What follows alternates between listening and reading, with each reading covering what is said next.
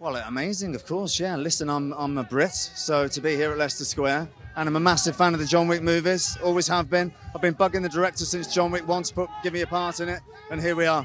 Yeah, he truly is the nicest guy you could ever meet. I mean, I know we hear that, but he lives up to it completely.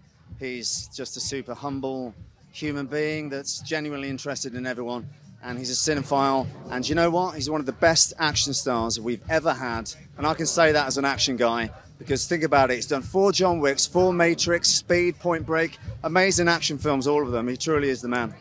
Well, the director gave me a call and he said, do you want to be in John Wick? I'm like, yeah, of course I do.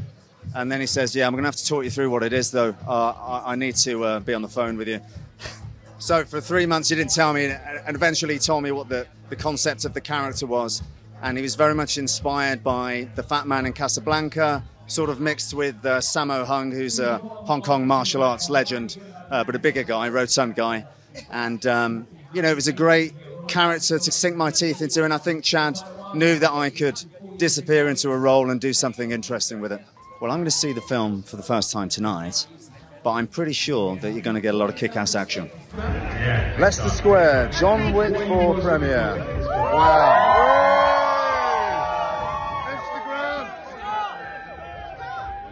Finally arrived. Brilliant.